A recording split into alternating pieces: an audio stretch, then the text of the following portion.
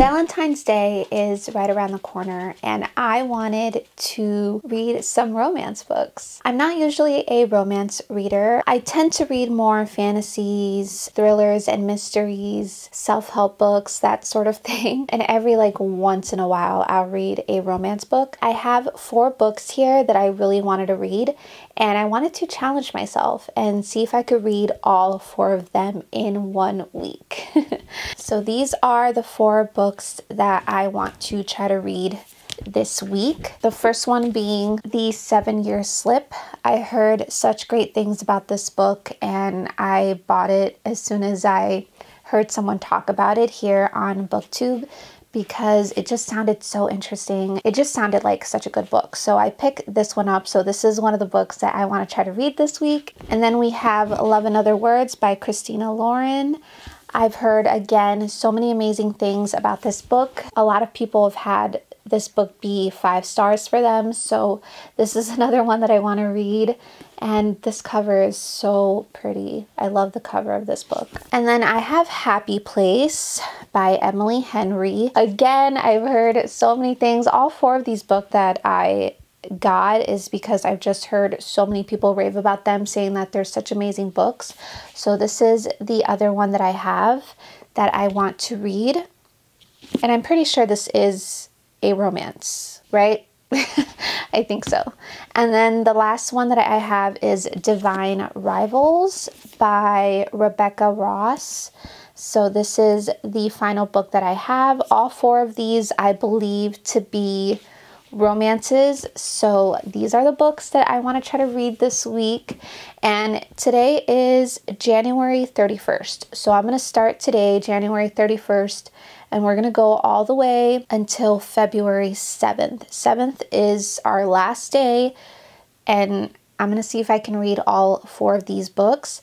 This is going to be really hard for me because I am not a fast reader. I'm a pretty slow reader, and I tend to read just 1 book a week. At the most, 1.5 books a week. I don't really read that fast. This is a challenge for me. Also with this week, I want to just romanticize the whole week and just do romantic things for myself. I know that that sounds silly, but it's just gonna be a self-care romance. I want to wear pink the entire week as I do this challenge. I just want it to be a whole vibe. You know, we're going for the whole the whole thing, the whole aesthetics of Valentine's Day, just the coziness and the pink and the love and all of that. I want to do all of it.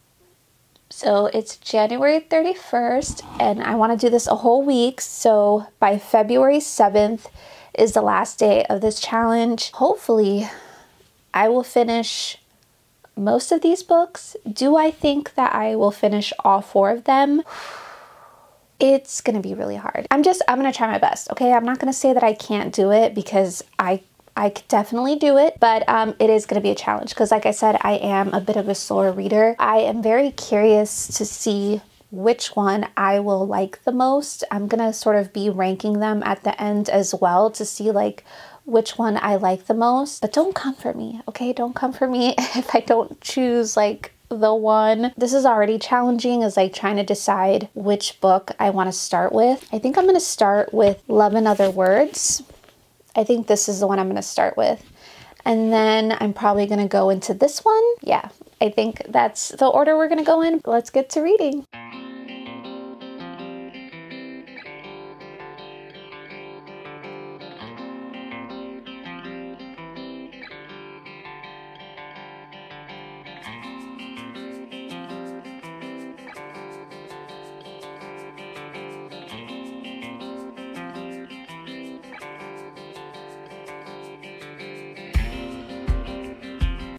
So today is February 2nd, and I actually finished Love and Other Words yesterday, which makes me really happy that we finally got a book done. And it took me 2 days. And I also started on The 7-Year Slip right here. I am on page 60. This book was so good. But I want to save all of my thoughts on all the books till the very end of this video, and then I'll talk about all of them and pick my favorite, but it's been so good so far. I'm feeling all of the like giddiness and love, just all like the warm fuzzies is what I'm feeling, and it makes me really happy that I'm doing this challenge. I was just gonna get ready really quick this morning and then go back to reading. I have a soundtrack for you guys for your books. You're gonna read Love in Other Words or another romance book. I have like the perfect album for you. I don't know if any of you guys know this band called The Fray. They do have an album from the 2000s, and I think it's called How to Save a Life. And I listen to that album when I'm not reading, so I actually can't listen to any sort of music when I read because it would just be way too distractive. I will start singing the songs. There's no way that I could do that. And when I read, it's like I'm watching a movie in my head. So I just like to read in like silence, and that's when I can really focus on a book. But when I'm not reading, so when I was finishing up this book yesterday and when I wasn't reading it, if I was out running errands or doing other things, in the times that I wasn't reading the book, I was listening to that album, How to Save a Life, and it is perfect. It is the perfect album for these romance books. It fits perfectly, and especially with this book because she worked in the hospital, the song How to Save a Life just like ties up perfectly with this. Highly recommend if you are looking for like a theme. It's perfect for the times where you're not reading the book but you're thinking about the book. So I am ready for the day. I'm wearing a Charlotte Tilbury lipstick. I think it's called First Dance. I'm not sure, but it's such a beautiful pink. And I'm wearing pink. I've been wearing pink every day since I started this challenge, and I think that you guys should do that too if you guys are wanting to get into the mood for romances, even if it's little things to get into the vibes of this whole challenge and into romance. By the way, this book, I could not put it down. I think that's why it was so easy for me to finish it. I did not want to stop reading it at all. Like, I wanted to keep reading it. When I wasn't reading it, I was thinking about reading it. I love books that like you just don't want to put down and the only thing that you want to do is read, and this is what that book was for me.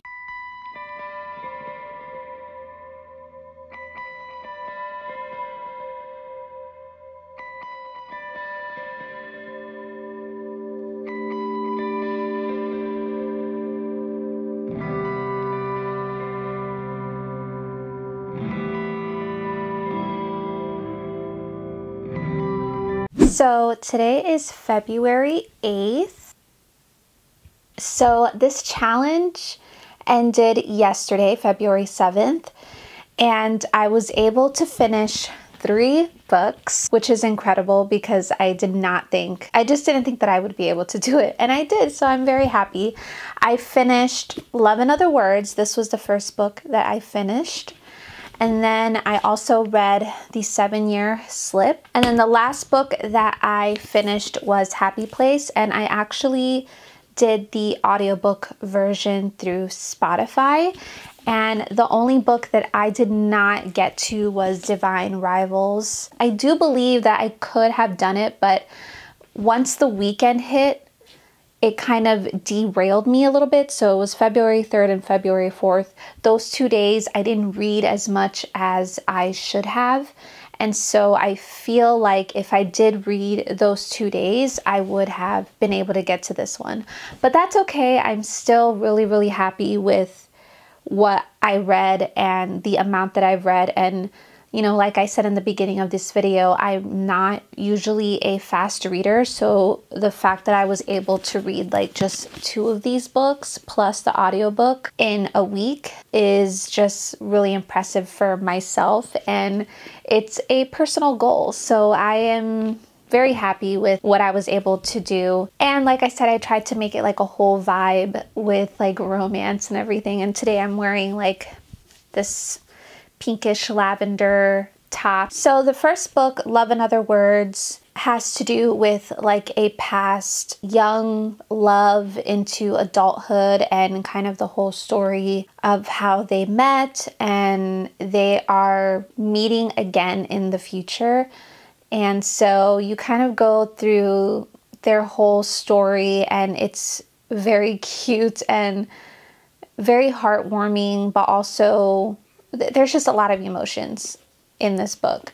And then we have the 7-year slip. They're in an apartment, and the apartment has this magical thing that it does where it goes back in time 7 years, and she ends up meeting this person. And you know, you just have to read the book because I don't want to spoil anything for anybody, but that's kind of what this one is. And I would say there are some, like, a lot of different emotions with this book too. So it's not just a romance. There's like a deeper levels, but again, like, I don't want to go that deep into it because I don't want to spoil it for anyone. This book was really fantastic because it takes place in New York City, and I lived in New York City for 3 years, so it was just so nice. It just took me back to New York. Like, there's a part in this book where they go to Washington Square Park, and they're like talking about the archway and walking around in summer and in the evening. And I've done that before at Washington Square Park, and I've been there in the evening and, you know, have eaten food out there and walked around. And so it just took me back to those moments. And I feel like the person that wrote this, Ashley Poston, I feel like she is a New Yorker or has lived in New York or has gone to New York, because she just wrote about it so well and really described everything exactly how New York was for me. And so that's what made me love this book. And then we have Happy Place, which is a couple that were engaged, but then they called it off, and then they have to sort of act like they're still together. And, you know, it's a whole thing that happens. That's what this book is about. They were all really good romances. And again, they deal with like deeper level emotions. I felt like all three of these books had just like deeper levels, and it wasn't just about their love. It had like other elements to it. And I feel like that's not something that I hear a lot of people say. And so I just felt like, you know, you're not only going into this for a romance, there's like deeper levels to all of these books, which is good. You know, you want to have depth to all of these books. But I have to say that out of all three, my favorite was Love in Other Words. This romance was just so beautiful, and I loved sort of like their history together. And this was the book that I found myself that I just like really wanted to get to. And when I wasn't reading this book, I was just thinking about reading the book, and I wanted to get back to it, and I wanted to read it. And it was just that book that I just didn't want to put down. And I was just thinking about it all the time. So I think this is the winner out of the three that I read this week. This is the one that just like I was in love with, and I did not want to put it down. So this is the winner, and I'm really sad that I didn't get to this book, but February is not over. So I think for this whole month, I'm going to read as many romances as I can, because I'm just like in the mood for it. And I've never been in the mood for a lot of romances before, but this time I am. And so I think I'm still going to read this month. If you all have any recommendations at all, any romances that you think that I should know about, please let me know in the comments, because I want to read romances. I want to read that this whole month. I'm in the mood for it. I'm very happy that I did this challenge because it was so much fun. If you guys love any of these books, tell me which one your favorite is. If you've read these, if you have not read them, highly recommend. I really did enjoy all three of these books. It's just this one kind of won for me when I compare it to the other two, but they were all really good. This was so much fun, and I really want to do more little challenges like this because this was really, really fun to do. So subscribe to my channel and stay tuned because there are so many other videos that I want to make, and I appreciate all of you for watching if you've stayed this far in the video, and I appreciate all of you. I hope you all have a great day, and I will see you next time. Bye!